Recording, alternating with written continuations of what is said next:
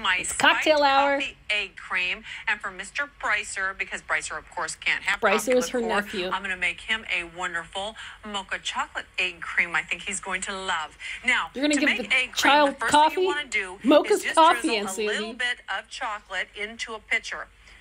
So since one of these is for my nephew Brycer, I want to put lots Girl, that's of a lot of chocolate in here Hershey's. 'cause he loves chocolate. She must think Now, the Hershey's I'm is just going to put a little bit alcoholic. of milk in here. All right, so we're making chocolate Now milk. stir God, this up. that's equal parts milk to syrup. That is...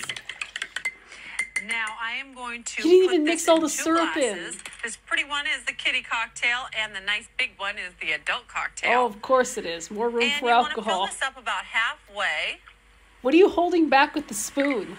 and this here too. Okay. Now This isn't for how the you make an kitty, egg I'm just cream. going to add a little bit of seltzer water, club soda to this, and you want to stir this in as you pour it. Sandy, that looks Gives like it water. a nice fizz. Looks like watery chocolate milk. That's There's no fizz great in for that Mr. at all. Brycer. That's Put a not blue an one egg in his, since cream. he's a boy. It's supposed to have And like for Aunt Sandy, cream. Half and half.